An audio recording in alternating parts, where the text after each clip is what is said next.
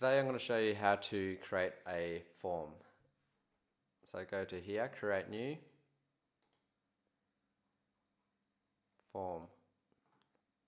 What I'm going to do is going to make a music quiz for my year 8s. So what I'm going to do is going to show you how you can name this quiz. Above here, click there. I'm going to name this How Music Works. Next I'm going to have a student put in the name. So name first, then first name. I'm going to make this a required question. And what I'm going to do is click done. To add more questions to your form, what you do is you click on duplicate over here. With the question types, the student can answer it 7 types of ways. It can be text, paragraph text, multiple choice, checkboxes, choose from list, scale, grid. What I've done is I've created a multiple choice and I've put 4 of the question types, and one of these will be the correct answers. To duplicate your questions to make it more quicker to write out for students, what you do is click on here is duplicate, change the question and the question type down below. So what I've done now is I've typed all the questions for my students from here. So these are all multiple choices.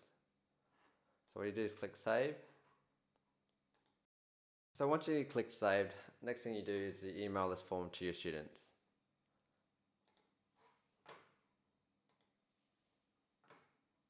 And what I'm going to do is I'm going to email all my year 8s.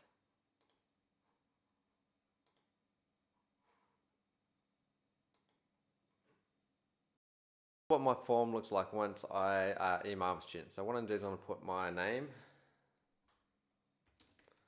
and then randomly select some answers.